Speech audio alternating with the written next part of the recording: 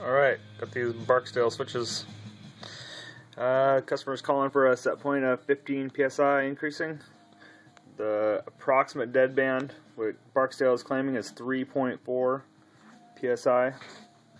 Currently it's set at about 16 psi. So let's run it up there.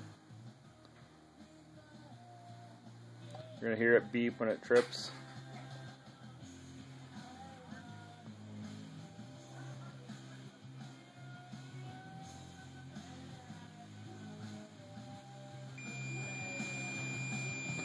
Tripped about 16,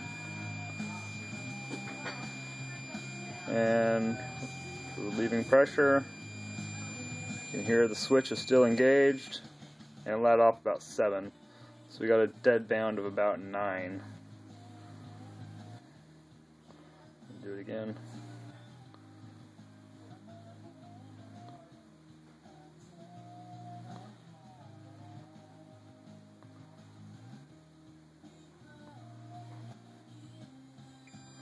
So it's 16, relieving pressure.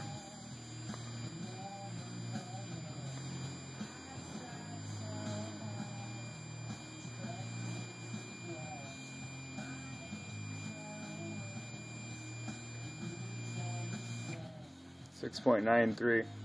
So yeah, almost, well, about 9. And I'm using the conductivity meter of the fluke to test the switch.